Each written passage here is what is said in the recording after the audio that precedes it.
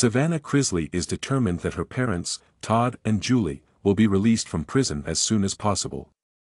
In an interview that was published on Thursday, March 14, Savannah, 26, expressed excitement for their appeal on April 19. "It goes without saying that I hope to have them home later this summer."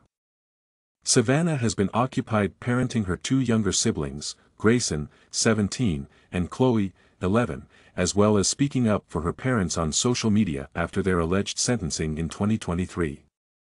According to Savannah, she was merely attempting to accomplish everything.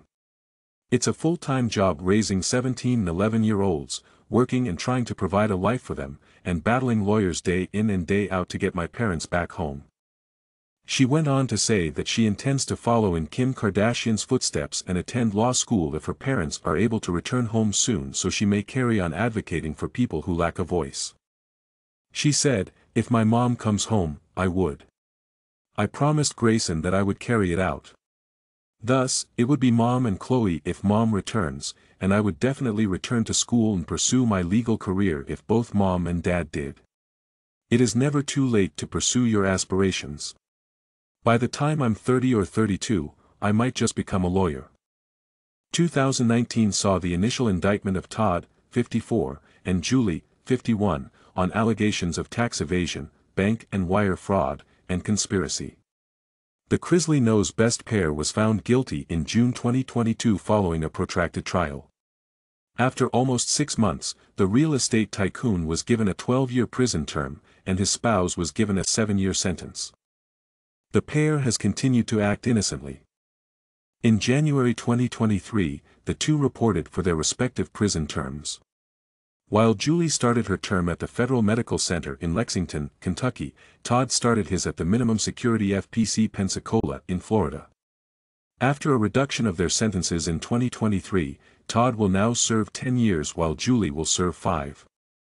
"I believe that's why I'm in a better place with it, because I know that this is not my final destination," Todd stated in a podcast interview that was recorded in January and released after he was sent to prison. "I have hope that the legal system will turn things around, even if I am aware that this might be my future for a little while. Additionally, I trust that the appellate court will see this for what it is." Savannah became passionate about advocacy not long after she saw her parents incarcerated. "Why do we let folks down so often?" In November 2022, she stated on her podcast, Unlocked, that it splits families apart. "Observe all that we are experiencing. Is that fair? Not when there are rapists, killers, traffickers, and all these other people here, but still. They merely receive a warning." She went on, "It all comes down to someone trying to make a point and us being in the spotlight. And it's really depressing. I think I've grown somewhat numb to it at this point, but my numbness has now evolved into rage, and I feel like I'm not giving up. There isn't an alternative.